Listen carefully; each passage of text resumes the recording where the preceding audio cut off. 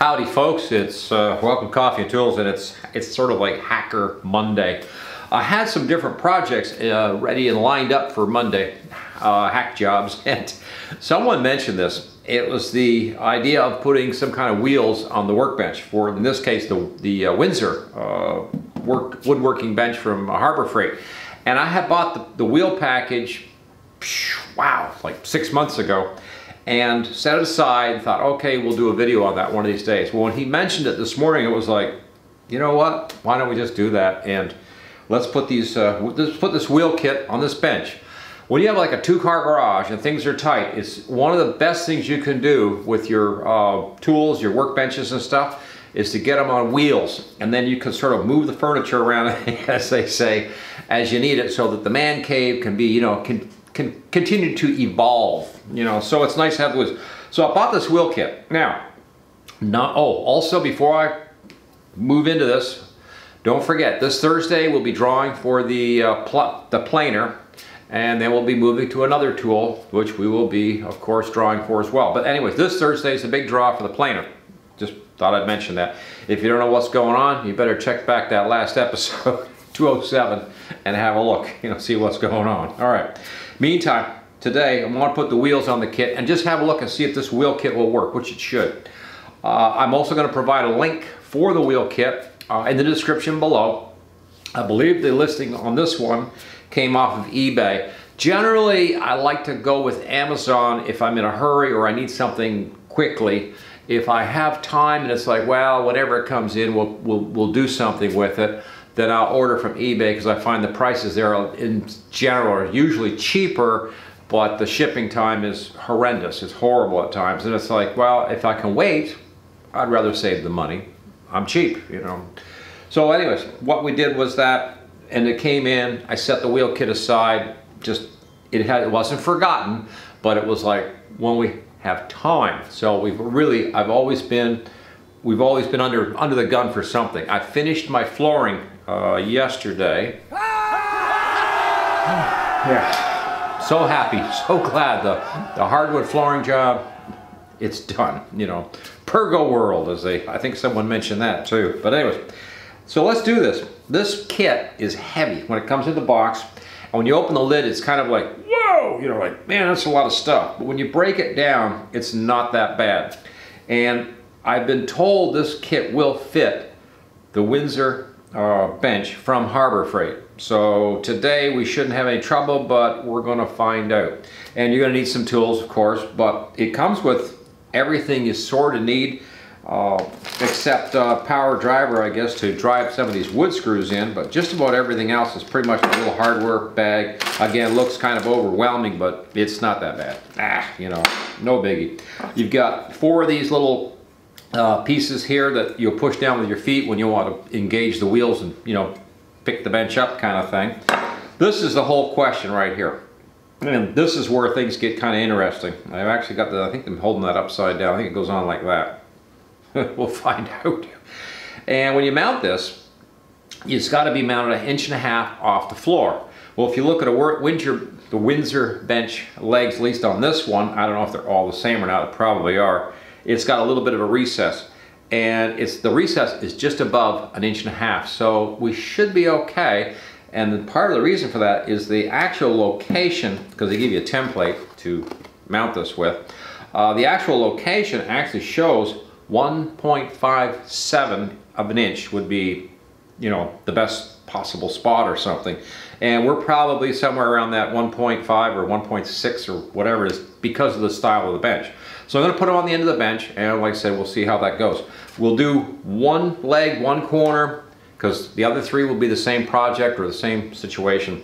But today, let's film at least one and get it installed and see if it even works. I think it will, but we're going to find out. So here's the plan. We're on the floor. Wow, this is as low as you go.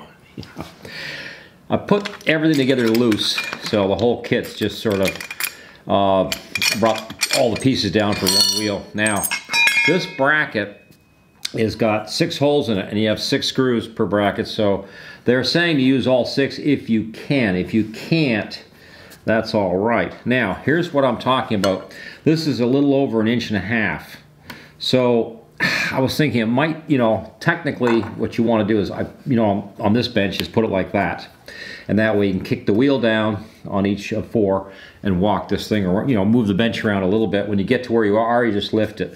And they're saying 1.5 inches, and this is, I've got a lip here. So if I install this like this, I should be okay. But one of the things I want to do is pre-drill my holes for these 6 screws so we don't have to fight it too much, because technically this is still, it's hardwood. It's a grade of hardwood from like Vietnam someplace. I don't know what kind of hardwood that is. I don't know if the guy in Vietnam knows either. Probably not. But so we're going to put 6 screws in this, but first drill them out. And if you break your kit down to all the pieces you need per wheel, the kit starts to look pretty good. Now, be warned, there's 2 bolts. There's a short bolt and a long bolt. And the long bolt is actually going to go on this chrome piece on the bottom. The top short one is the one you want for up here, which will, you know, support the this handle. But anyways, let's get that in. Let's get that in. Get her in place. So some people would use a template or a magic marker or something and dot, dot, dot, and then drill the holes. I'm going to do a realist kind of approach here, and I'm going to check these screws, and it looks to me like about 9/64. That's the size of drill bit that I like for that. It leaves lots of meat for the screw to still bite, but it makes a little bit of a pilot hole. And I guess if you really wanted to get crazy, you could probably, what I've done in the past is do something like this. I'll drill one hole out, put the screw in, and then drill the other holes out so that this is already held in place to where I want it. Centering is no problem because of the size of the bench. It's almost like this kit was made for this bench, but I doubt it. Yeah, it just so happens that that's what we've got here. So let's start, and let's just do the first one. We'll just do the hole at the top in the center. Okay, I don't know if that's going to be deep enough. So just a little more. There we go. And now I'm going to drive this screw in with my, with the impact gun. And the screw stripped almost immediately. So there's the first failure. And it just so happens that we have screws that are tougher than these. These are too soft for this bench. So let that be a lesson to you. Okay, so I've got lots of hole there. So we're gonna go find some better screws for this project apparently than the ones that they give you in the kit, because those are too soft. So we're back. Apparently take the screws that came with the kit and just throw them away. Now I just put this on here so you could have a look at getting this in place, but these are not the proper screws to be using, so they're just held so I could get the holes drilled out, because what I'm going to drive is probably these Craig hardwood screws instead. That's probably my best option right now.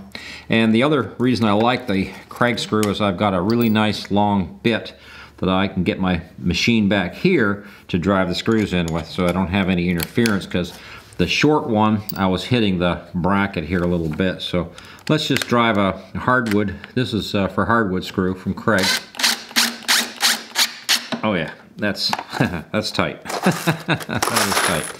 Actually, about 3 of these will probably do the job of 6 of those other ones that came in from China. So yeah, those are really good. Matter of fact, we'll just do the other side. There we go. And then we'll drive the Craig screws in, and that way we got our held. Yep, there we go. Wow. That is seriously on there, which is all we really wanted.